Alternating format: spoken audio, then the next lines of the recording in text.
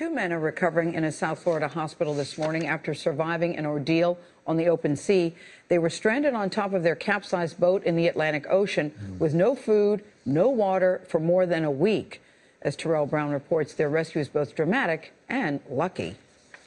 The two were adrift and running out of time when a cargo ship spotted them clinging to an overturned boat and called for help. When we first saw them, we had no idea how long they'd been out there. It wasn't until moments later when we'd gotten the word that they'd in fact been out there for 8 days in that situation. A Coast Guard rescue team found the Bahamian boaters stranded in the middle of the Gulf Stream, approximately 30 miles offshore between Florida and the Bahamas. Once we got out there, we ended up lowering our rescue swimmer. I swam over, and you could see they were excited. They definitely were on their last ray of hope. They were ready to get off that boat.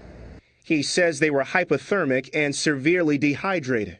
You could see it in their skin, you could see it in their eyes, you could see it in their hands. Using a rescue basket, the crew hoisted the two survivors onto the chopper overhead. One of the gentlemen was saying his prayers, crying.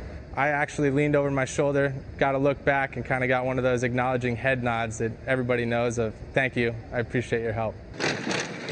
The crew airlifted the men to a Florida hospital and very likely saved their lives. It's what we train for. It's what we do. It's why I joined the Coast Guard. It's why we all joined the Coast Guard. U.S. Customs and Border Protection tells CBS the pair was not attempting to enter the U.S. illegally and will have help getting home to the Bahamas once they are well. For CBS This Morning, Terrell Brown, New York.